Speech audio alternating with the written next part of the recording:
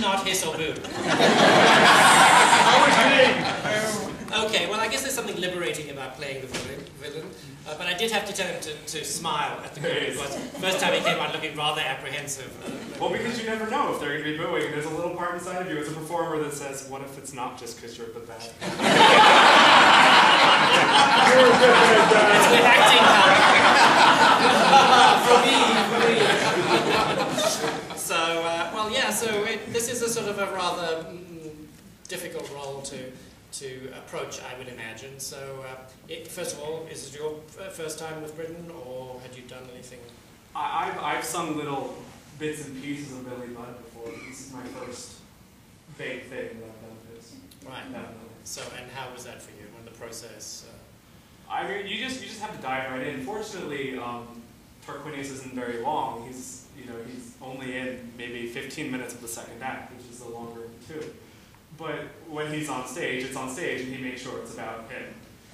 So the intensity that comes with it is something that you have to, like all parts, you have to sort of map it out and say, okay, I'm going to sing this way, work on it this way, so I have enough room, still to keep giving a lot, because it's one of those parts where, it's most dramatic and it's most emphatic, and everything is right there in the last 6 minutes.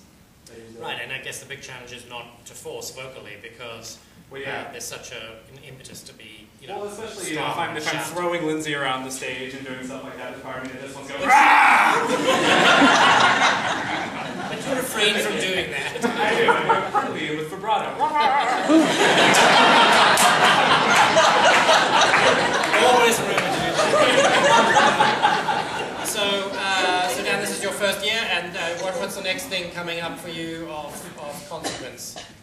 Carmen, in which I am... At least he knows what I'm doing. Well, surprisingly, if I was talking with someone about my major roles this year, which is Carmen, in which I spend the first scene flirting with Michaela, and then the student matinee of the Count American Figaro, in which I spend the whole show flirting with everyone. I wonder what my audition was really like last year. So he's majoring in flirting. A very useful thing for a baritone to have. Exactly. But he's skirted over that. He's singing the Count in the Marriage of Figaro for the student matinee performance, which I don't know if you all know this, but for one opera a year we do a performance especially for students, usually high school students at the Benedum. So there are 3,000 people in the audience, but the cast is usually the resident artists. So Dan gets a chance to do the Count in the Marriage of Figaro, which is one of the great roles, but it's true, he's rather a nasty guy and he does flirt a great deal. But have you sung that before, or was this the first for you? I sang the Count my senior year of undergrad. Which was a very long time ago, because you clearly are very advanced in years. So where were you just before you came to this place? I graduated in May from the Manhattan School of Music in New York City.